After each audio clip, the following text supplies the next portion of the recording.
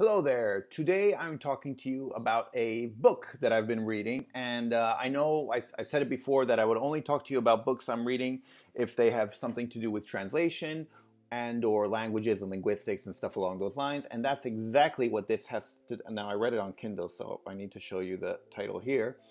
And this book has to do with that. In fact, it has to do with foreign accents, as you can tell by the title. Foreign Accent, The Phenomenon of Non-Native Speech by Alene Moyer. Anyway, this book, I found it excellent. It's from, I think, 2 years ago, and it's quite academic, but I found it very interesting just because it talks about something that's near and dear to my heart, which is foreign accents, and more specifically also how easy or how difficult it is to get rid of your foreign accent. So it talks about the stuff like, is it easier for children, for younger people to learn an accent, do they pick it up more quickly, and as opposed to adults who seem to take forever to learn new accents and new languages. And this is something that's always kind of troubled me. I guess mostly probably in a selfish way, because I'm right now learning Chinese, which I didn't start until I was 35, and I'd like to learn new languages, but this defeatist kind of feeling that, oh, you can't learn new languages or you can't learn them well unless you're really young, that would kind of stop me. And so I really don't want that to be true. And so I'm trying to get more information and see maybe how it can be circumvented, or maybe how as an adult there are different ways to learn as opposed to children, and so you can learn better. Anyway, so I found this book very interesting because it did talk about that, and actually it had quite refreshing information there for those of you who are like me. But let me get into some other stuff that it talked about, because I found it very interesting when it talked about stuff like accent-based discrimination or something like that. And there's apparently a lot of discrimination based on accent. Like I talked about, one of the examples was an Iranian person who got sued. So what he did was there was a job that was available, and he saw it shortly after it was available. I think it just popped up on the website online that it was available. So he called, and he had an Iranian accent, and was told, oh no, it's already been taken. And so he's like, okay, well, that's too bad. He hangs up. But he got a bit suspicious because the job had just been made available and it was already filled up. So he asked one of his friends who spoke with a standard neutral American accent, or this might have been Canadian, it might have been in Canada, to call. And so the friend called, and sure enough, they say, oh yeah, we still have an opening. Yes, we'd be happy to interview you. And so the friend said, yeah, cool. Actually, it's not for me. It's for my friend who's Iranian and would like to interview with you. And then they switched again. They're like, oh, yeah, well, yeah, it turns out, yeah, we'll call you back. Don't call us, or something like that. And they never called back, obviously. So this Iranian then sued and apparently won, because that was definitely discrimination. But they had other issues, other instances where other people, I think there was a doctor who didn't get a job and sued for the same reason, said, oh, it's just because I have a thick accent. And the hospital, whoever it was wanted to hire them, said yes, because it could be a hindrance. Like if we're in an emergency situation in the ER or something like that, and you have a thick accent and someone can't understand you, lives could be lost, and that could be bad. And so this doctor actually lost the lawsuit because they agreed with him. Or sorry, they didn't agree with him. They agreed with the hospital because accent was an important thing there. And so there is discrimination, but it's a bit iffy, because certain times you need to be able to speak well, and certain times you don't, but people just, like with the call centers and all that, it talks a lot about that. A lot of people like to complain that they can't get someone with their own accent, and so they have a lot of, apparently all these people who get hired from call centers in different countries, they get a lot of classes on trying to get more of a neutral accent and a better accent and stuff like that. But let's face it, none of that is ever going to be life or death. Another interesting anecdote I thought was this town in Massachusetts, which I forgot the name, Waverfield, something like that. Anyway, which the parents started complaining that a lot of classes were taught by teachers who had foreign accents, and they didn't want their kids to have these foreign accents.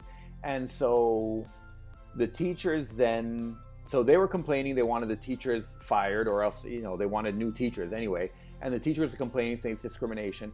The funny thing is, a lot of the parents were foreign born and had thick accents themselves. And in fact, the mayor of this town in Massachusetts, the name of which I wish I could remember, it started with a W, he was Greek born, and he apparently had a thick accent. And he took the side of the parents as well. And he was saying what he said was, someone like me with an accent like mine should not be teaching young kids, because we don't want the kids to be learning with an accent like this. Sorry, I wanted to look up the exact quote just because I thought it was worth it, but I have no idea how to navigate Kindle and figure that out. So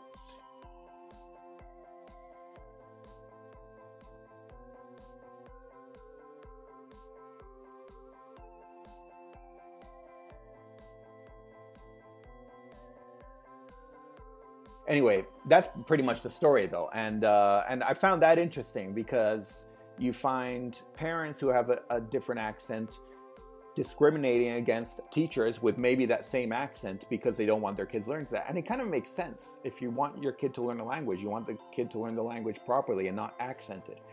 And anyway, it talks a lot about that other stuff, and obviously it talks about learning a new language and how kids learn and how adults learn and stuff like that. And I always felt that in a way these theories have been a bit unfair to adults because kids seem to learn very quickly. On the other hand, many times kids say stuff like, hot, it's so hot today, so hot today. And we're like, oh wow, you speak the language so well. It's not even your first language and you said so hot today, so hot today. But if I as an adult go somewhere and say so hot today, people are like, dude, learn how to speak, okay? And so they're given a bit more leeway, you know, which fine. And I think it's easier. Young people, kids don't care that much if they're embarrassed. If they say something dumb, they laugh at themselves a lot more. We as adults, we get used to, you know, being in control, being adults and trying to look good in front of other people. And so if I make a really stupid mistake when I'm speaking, I'll feel bad, which makes me a bit more reticent, makes me not want to speak as much. But I need to speak a lot more to be able to improve my language. Another thing that kids have is right away, they have peers who speak the language usually, because if a kid is learning, you know, if a kid from France moves over to, I don't know, Saudi Arabia and is learning Arabic, usually they're going to school with a bunch of people who speak Arabic. And so right away they have a whole bunch of peers, people their age, who they play with, who they hang out with, who they interact with, who only speak that language. So they kind of have to learn it. We as adults don't really have that. If I'm from France and I go to Saudi Arabia, chances are I can still communicate with a bunch of people in French, depending on if I'm going to work for a company or if I have friends, I'm going to check ahead of time. I can also talk to people online. And in order to learn a new language, you kind of need peers who speak that language, and yet peers who speak that language would want to interact with someone who already speaks that language. So in a way, it's a catch-22, a lot more so when you're an adult than when you're a kid. And so that's a big advantage that kids have. And they're doing construction. Hopefully that doesn't bother you too much. But anyway, I mean, I'm pretty much done. The conclusion is actually anyone can learn a new language. And what it takes a lot more when you're an adult is a lot of willpower. And it's always studies, and it quotes studies of various people in different circumstances. But it usually seems that if people really want to get rid of their accent and they actively try to do that, then they're usually able to. And they have a lot of examples of people who are kind of in the same boat, adults in the same boat. One never improved their accent and the other one did.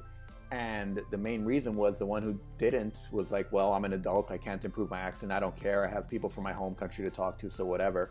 While people who did improve their accent actively tried to improve it. And anyway, I found it a very interesting book. It is a bit heavy because it's academic, but I thought it was very much worth it still. It was a bit expensive, at least when I looked for it online. It was like $40. And so what I did is I rented it on Kindle. You can rent it. Here we go. There. Foreign Accent by Alene Moyer. So definitely look it up if that's something you're interested in. And if you want to learn more about the intricacies about learning a foreign accent and the difficulties and stuff along those lines.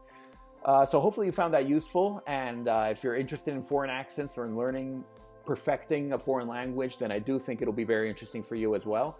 And that's about it. I'll talk to you in the next video. Okay, thanks. Bye.